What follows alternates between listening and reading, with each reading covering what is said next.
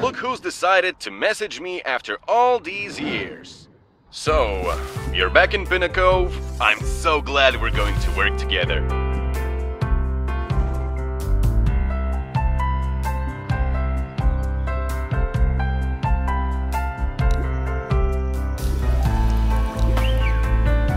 You're already dealing with my stuff.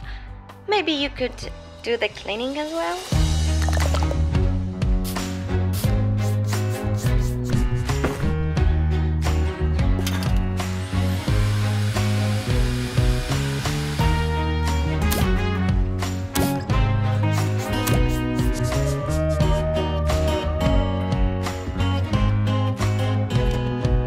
We pride ourselves on granting our clients' wishes, even if it means knocking down freshly built walls.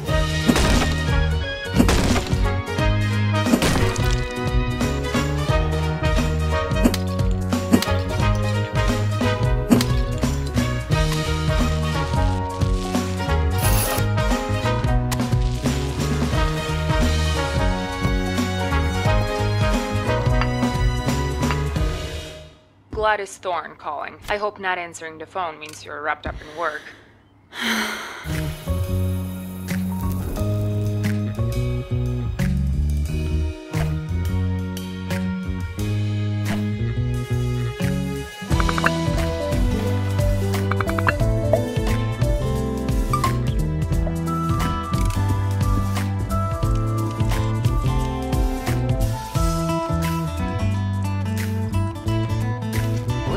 So young.